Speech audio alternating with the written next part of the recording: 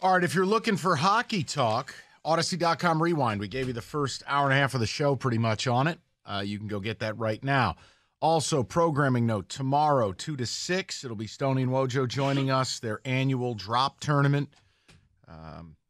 Rico, very colorful with Roberto during the break regarding the naming selections. We'll move on from that. The point is, that'll be tomorrow, which is, well, it's a perfect day for it because no one cares about the All-Star game. All right, so the Tigers draft. Let's get to this. Now, initially, the thought process was they can't really screw this up. That it's going to be, there's 3 elite college players with Skeens, Cruz, and Langford. They're just going to take whoever fell to them. Easy enough. Beep, bop, boop, bop, beep. There was even a conversation about the Pirates doing what they normally do and underslotting a player, meaning they would take someone who was really 4 or 5 or 6 saving money, and maybe Cruz or Skeens falls to you. Well, that didn't happen because the Pirates actually nutted up and took just the guy. Drafted the appropriate guy. So at 3, I thought the prevailing thought is, okay, well, the Tigers will take Wyatt Langford, the outfielder from Florida, slugger, college bat, and you know what? If things break right, second half of next year, he could be here. They didn't. And they took Max Clark, a high schooler. Now, this is not a Max Clark thing. I don't know Max Clark from a hole in the wall. This is a thing that I don't like drafting. First of all, drafting a high school arm in the top 10 is ridiculous. That's why I hated the Job pick versus Marcelo Meyer. Meyer's now one of the 5 best prospects in baseball, and Job is, throwing low A ball. and again, looks good doing it, but right. I mean, high school arms get hurt. Full stop. Well, now you got a high school bat. So I thought of you because I really tried to go, okay, what am I presenting to the listeners? I can't blowtorch the pick, but I was frustrated because I look at Torkelson and Green and Colton Keith and Justin Henry Malloy as kind of this core 4. And they need help now, not 3 years from now or 4 years from now. They need help now while you have them under contract, team control, runway. Right. And I think what Scott Harris is telling you is this. They believe the upside on Max Clark is so much higher than Wyatt Langford that they took him. And Scott Harris's comments are, look, I know 5-tool player gets thrown around a lot, but I really mean it. This guy has it all. The problem? The high school. Mm-hmm. And the level of competition. And again, he played in the under 18, but he's a Midwestern kid. He's not from Texas, not from California, Indiana. Not from Florida. What you did in Indiana against high schoolers doesn't mean anything to me. Oh, but he had a 700, on base percentage. No, okay. But see, there, hold on, not to interrupt you, but there's something to what you're saying because you see the same in football. Correct. Because I've often said a kid from Texas, California, Florida, they're more advanced when they get to college because you can play year-round. Right. There's a thing called snow.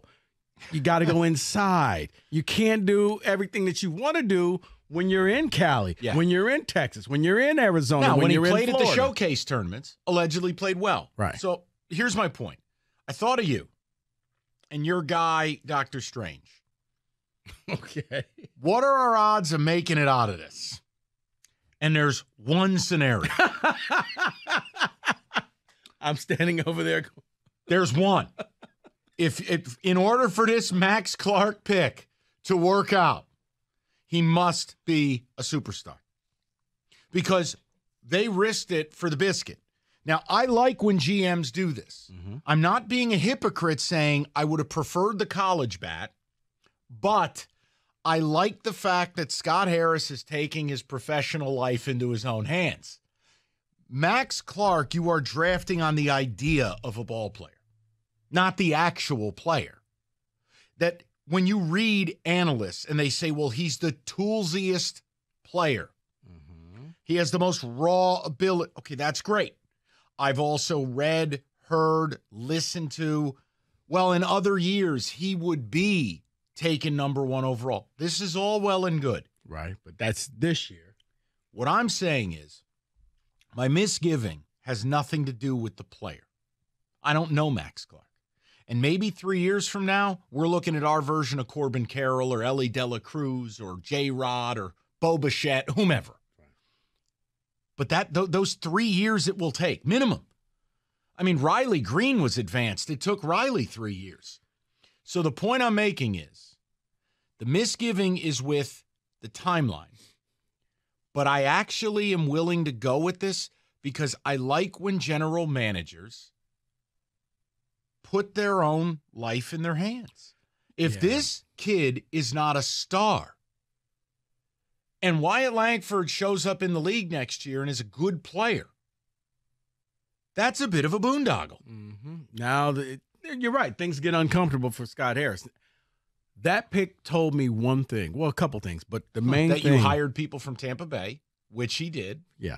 Because they and almost Tampa, exclusively draft high schoolers in the first round. I think like 7 out of the last 9 or 10 drafts, they drafted Sounds right. high schoolers.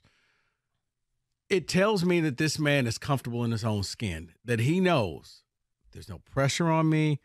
I can go the long game. I don't have to sit here and try to win right away. See, there's my problem. I can take my time and build something. And yes, it kind of goes back to what I said. That 7-year rebuild, throw it out the window. You're starting a brand new rebuild. Okay, and you're not wrong. But here's my problem. And I'll say it with a straight face, and I know you'll laugh at me. Rico, they could win the division next year. See, this is I'm not laughing. But they could. There's a difference between winning this piece of crap division and winning a World Series. Yes. He has the mindset like you like and appreciate. I don't really care about this. I want to win a World Series. I want to put a team that if I go out against the Dodgers or the Braves, they can beat them. Mm-hmm. This team, not so much. It's just hard to separate the 7 years we've been through and then know that this prized pick we had. And again, this young man is now your number 2 prospect in your system. If you want any, Colton Keith is number 1. This is number 2. He hasn't taken a single at-bat in the janitor league or the complex league or whatever it is. He's number 2. It's really hard to know that unless he is just a unicorn, it's going to be 3 years.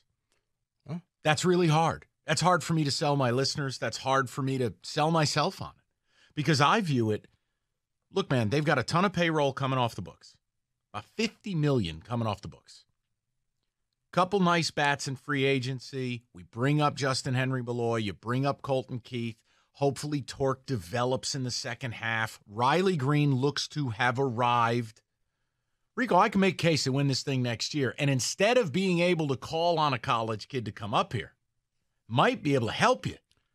But this tells me I'm going long term. I'm going to do this the right way, not the fast way, not the quick way. We're not going to skip steps. I see this kid, and down the line, he's going to help this team out. I think that's why you're not seeing the, like, we need to go and get this bat. I don't think he's going to be that active at the trade deadline. I think he's truly long term. I'd like to see him sell. You can probably see, yes, selling, yes. Yeah, no. But buying, I don't think he's going to get that bat that you want. And no, look, Max Clark, by all accounts, incredibly gifted. Everything from defense to speed. The idea would be Max Clark would play center and Riley Green would slide over to left field, right? If this kid is who he thinks he is, you're going to have a star in your hands. But man alive, baseball already, I would have to do the studying on hockey. But from an NFL, MLB, NBA standpoint, I feel like baseball is the most volatile. It is so hard to predict. And when you draft a high schooler, it becomes even harder. Then I factor in, and this is bias, I'm admitting it, the Tigers and their atrocious player development over the last 25 Once again, years. That's bias. It is. But it's hard for me. But you and the rest of the city are allowed to be biased because this is what you saw, but you got to forget about that. You're right. Football, I think, has the best hit rate because they actually have to be 3 years out of high school. There it is. So you know. It's the closest to 50% you can get. Imagine if the NFL draft and they were drafting high school seniors. I think you'd end up like baseball where it's about a 20% success rate in the first round. So again, I'm rooting like hell. I hope this kid turns into our version of pick, young, mercurial, superstar from the clouds. The only thing that bummed me out was timeline, but I like it because Scott Harris did what I asked. He drafted bat upon bat upon bat upon bat. No arms. Now, if Skeens fell to them, you're taking it. Right. Period. But, I mean, the fact that... But he didn't. No, but you're taking a high school player. You're probably not going to see him for 3 years. And that's if he's good. Opening day 2026 at best.